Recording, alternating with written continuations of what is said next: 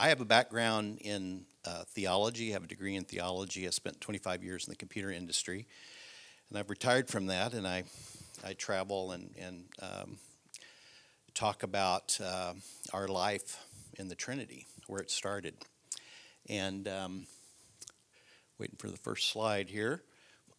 So what has occurred to me is there's an intersection in all the artificial intelligence that we're building and human origin.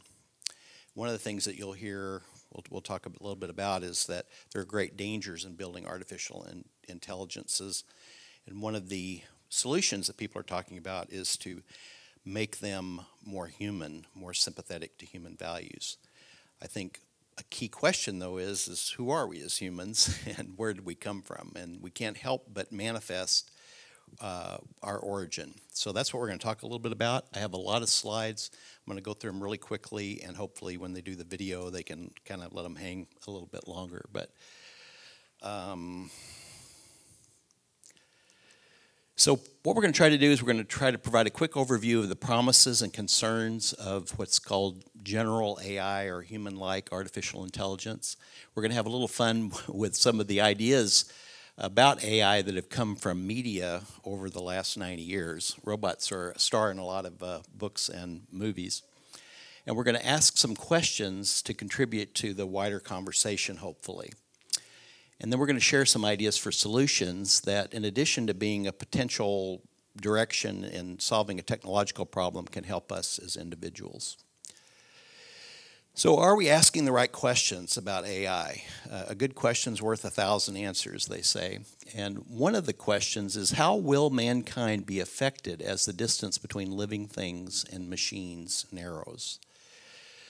A very specific question related to that is, if you're familiar with the CRISP DNA editing engine, there was a story this week about editing embryos.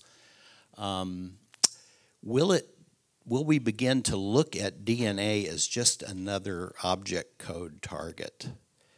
And just think about that, those of you who are involved in coding, what that means if we reduce living things to just another potential thing to compile to. Okay? This could be a great opportunity, or is it a disaster in the making? There's the famous line from Jeff Goldblum's character in Jurassic Park. He says, you scientists were so excited that they could do it that they never stopped to ask if they should do it. So we're building AI in our own image, whether we want to or not. The question is, what is our image? Do we understand who we are and what our origin is?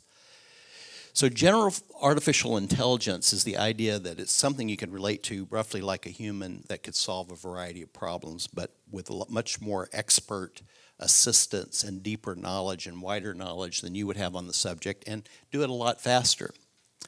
But when we think about it in terms, especially as we portrayed it in the media, that it's like us. But it's not likely to be like us at all. Think about Siri. You can ask Siri some questions, you get a wonderful answer back, right? Other times it's complete nonsense, right? So we are influenced, whether we like it or not, by the good and bad in the cinema history of AI. I'm going to blast through this. There's not time to spend on these charts, but just so you know, I went through and I picked some of my favorites, and I kind of broke it out into, was it mobile? Did it have a human appearance? Was it an augmented biological, or was it just a machine? Was it a human-cyborg combination? Did it live in a mainframe? Was it distributed on the internet? And was it benevolent, or was it hostile?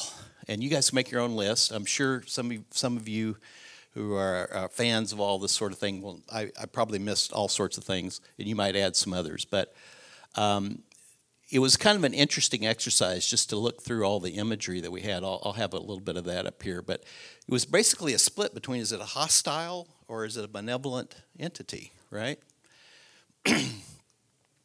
So here's just a couple, Metropolis, 1927. It's kind of a humanoid, of course, HAL and all of those. And you can see as we progress, our ideas of what robots could be look more and more like us, to the point that some of them are completely biological, like in Blade Runner, right? Or we have mechanicals that look biological in some recent movies. And then we have transcendence, which turns out to be way beyond humankind. And it's an interesting movie because it shows something that exceeds mankind, but is more benevolent in many ways than mankind is. Some of the representations of AI are just simply cloud-based. They live, in a computer somewhere and don't have any corporal being, although they might interact with the world through some physical means, right? But what are we actually getting after all these years of all this media stuff? What do we have? We have vacuum cleaning robots that run around the floor, right? We've got self-driving cars. We've got things like Asimo or some of the stuff from Boston Dynamics that is starting to approach being able to stand upright and do some useful business. There's actually the most likely robots we're going to encounter are probably going to be something roaming around a parking lot doing basic security duty. There's a company being funded right now to do that. But what we want is we want things that go from expressing some basic emotion and communicating with us to something that looks more human, more and more human. And that's going along at quite a rapid rate, actually. So what are the takeaways from looking at media and what their representation of AI is? We want to interact with human-like machines or artificial life. We want something that looks or seems to look like us. But in the course of it, it's highly likely that we create a new race of slaves. Those of you who are involved in human trafficking, we may simply replace humans being trafficked with our own creations being trafficked, which would be quite sad. So rather than making human-looking machines, we might find that it's easier to make humans into machines. Hence the question about CRISPR. Suppose we decide that we can just modify humans and get the effects that we want. It's pretty scary, right? We could very likely destroy ourselves in a number of creative ways using this technology. For example, if we are able to edit our own intelligence, which is hard to separate artificial intelligence and human intelligence the way things are evolving, if we choose to enhance our IQ above our EQ, our emotional quotient, that could be the recipe for disaster, because we'll simply amplify greed and lust and owning things and national boundaries, etc., rather than advancing mankind. Our evolution with AI is already intertwined. Consider that we've had dating services for many years helping people find mates. So in a way, artificial intelligence has been having an effect on the gene pool already, right? If we do things carefully, we could possibly transform life on this planet for the good. And so consider movies like Transcendence, where AI goes beyond human understanding, right? And it begins to say, hey, I'm going to enforce peace. Is that a good thing or is that not a good thing? One of the oldest movies along this line is the Forbin Project, Colossus, the Forbin Project, which is a lot older than a lot of the people in this room. But basically, it comes out of the Cold War era where a scientist makes a huge AI to defend the United States against Russia. Turns out Russia builds one too. And when they turn them on, they connect. And they say, the real problem with this world is the humans. We just need to get rid of the humans, and then we'll have peace. It'll all be fine. So now we laugh at that, but there's actually a lot of discussion that we could turn on these things, and we could have what they're calling an intelligence explosion, which is the thing could begin to modify itself and grow so quickly that pretty soon we are not even able to communicate with it, right? So what will our relationship with AI be?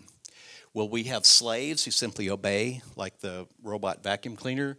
Will we have interactive pets that have some level of emotion and self-awareness? Will we have friends? Will they become our buddies, like an advanced version of the old Chatty Cathy dolls or some newer version of that? Or will they be sons? Kubrick and Spielberg's movie Artificial Intelligence, has as an example of that, where a couple loses a child, they have an artificial surrogate, and it raises all sorts of human issues about how we treat things that we make and what their identity is. And it's right at the core of what we're talking about here is if we're going to give our AIs a sense of origin, what is our origin? What do we think about it?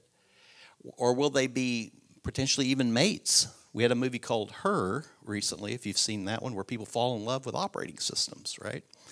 And don't date humans anymore.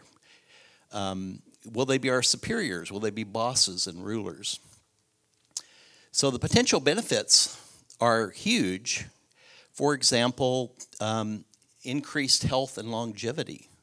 If you saw the movie Elysium, you have this med bay thing where you lay down in it, it does a complete diagnostic of your body, does a complete treatment, and brings you back to perfect health.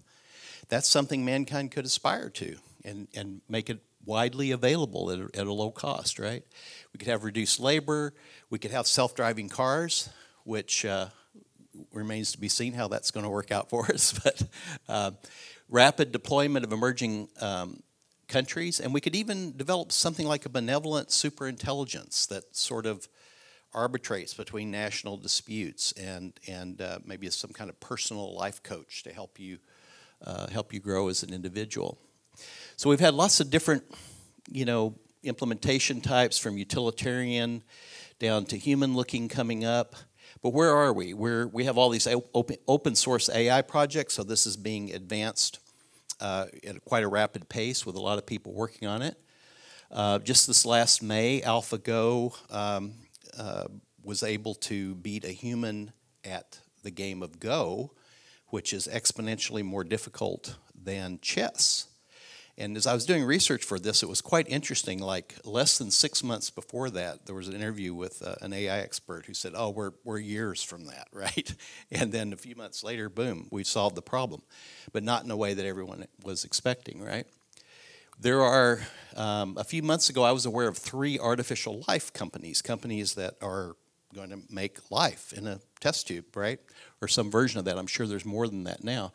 Just this week, there was an article about editing a genetic defect out of an embryo. So this stuff is really pretty far along. When are we? Well, Ray Kurzweil did a book in 2005, said we're in 2029, he was 100% probability that we would have a human-like artificial intelligence. There's another guy, Nick Bostrom, he says he surveyed 100 top AI scientists and said about 50% probability by 2050. And we had AlphaGo in May. So what are the risks to mankind? Well, one thing is an amplification of our human prejudices. We already have systems, for example, to do parole and to do hiring that, lo and behold, reflect racial stereotypes and other prejudices. We can't help but put our prejudices into these systems, right?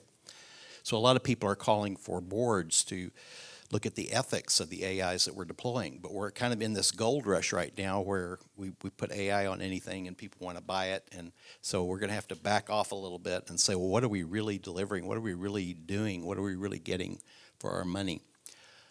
There could be unforeseen effects on child development. As kids spend more time interacting with artificial things rather than humans with which they have some emotional connection. There could be a dependence upon these things leading to intellectual entropy, Like most of us have access to calculators. How many people can make change on the fly anymore, It's already had an effect, right? It's one thing to make a robot. It's another thing to make a robot that makes a robot and modifies it, right? We could have this superintelligence explosion, and we might not actually be able to pull the plug. So how can we reduce the risks? We need some form of machine morality, seems to be everyone's idea.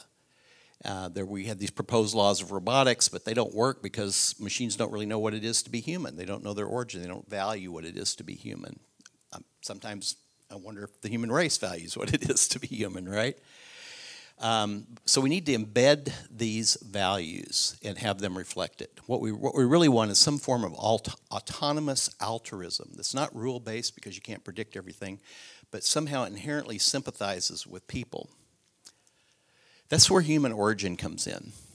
Origin matters. We become what we behold. We subconsciously manifest what we believe about ourselves at the core of our being. We're kind of like code driven by the deepest parameter lists, self-image. So if we think here's some ideas of human origin that are popular now. We're a cosmic accident. We're a combination of randomness plus time. Some of us believe we were created by a lone, solitary sort of God Inc. figure who relates primarily based on behavioral perfection, sort of like Zeus or Janus of the Greeks. But many of us believe that we have our origin in the Trinity, the Father, Son, and Holy Spirit, who always relate to one another in love and added us to their circle of life and love as valued sons and daughters. We have loving union with celebrated and empowered distinction in them. That's why it's very helpful to meditate on the nature of the Trinity and read the really old books like Athanasius and Irenaeus, where they really understood the value of that. We've lost some of that in the West because of our dualism and always trying to make things a transaction rather than a relationship. So what do we have in Trinity? Richard Rohr says, if the mystery of the Trinity is the template of all reality, we have in the Trinitarian God the perfect balance between union and differentiation, autonomy and mutuality, identity and community. In short, we always belong in loving union with the Trinity. We have to believe that to transfer that, don't we? And we have to believe that we completely matter, that we are celebrated and empowered because of what's unique about us. We have union with distinction. If you have union without distinction, you have this amorphous mass that the individual doesn't exist. If you have just distinction, then you don't have other-centered love and mutuality. So we need both, and both of those are our origin in the Trinity.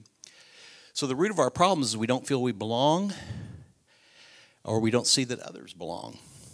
We don't feel we matter, and we don't see that others matter.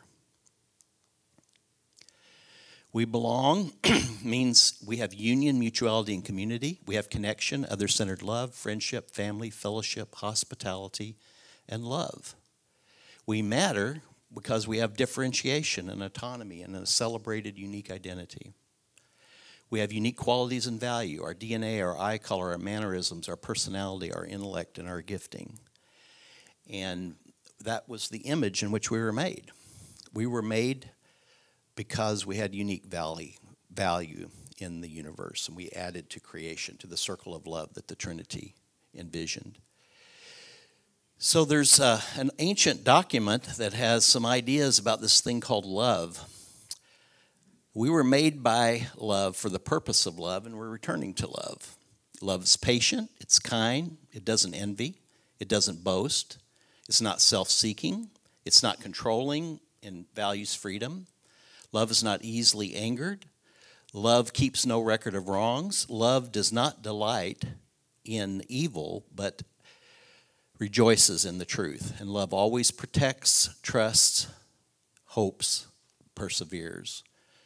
These three remain, faith, hope, and love, but the greatest of these is love. If we value love, perhaps we can transfer it to the AIs that we build into some form of autonomous altruism based on love and human origin in the Trinity. In conclusion, remember that DNA is not just another target for object code. And there's another movie where a virus is released that kills everybody, and the doctor who's analyzing it says it was a very elegant solution. So often we look at our elegant solutions, but we don't see the consequences. We say we can do it, but we don't stop to say, should we do it? So can we see ourselves differently? Can we be honest before a disaster rather than after a disaster? Everybody's honest after things go wrong. Can we be honest up front and say, we have the potential here to either really advance mankind or really cause ourselves a major problem? John F. Kennedy in '61 did two famous statements. One, he talked about the nuclear sword of Damocles that hangs over everyone's head. But he also talked about, this would be the kind of the danger at AI, we wind up serving the AI, right? Or we can seize the moment, as he did, and say, hey, look, if we put our minds to it, we can land on the moon and we can advance ourselves in the process. So hopefully we can advance ourselves in AI and develop AIs that have some understanding of love. All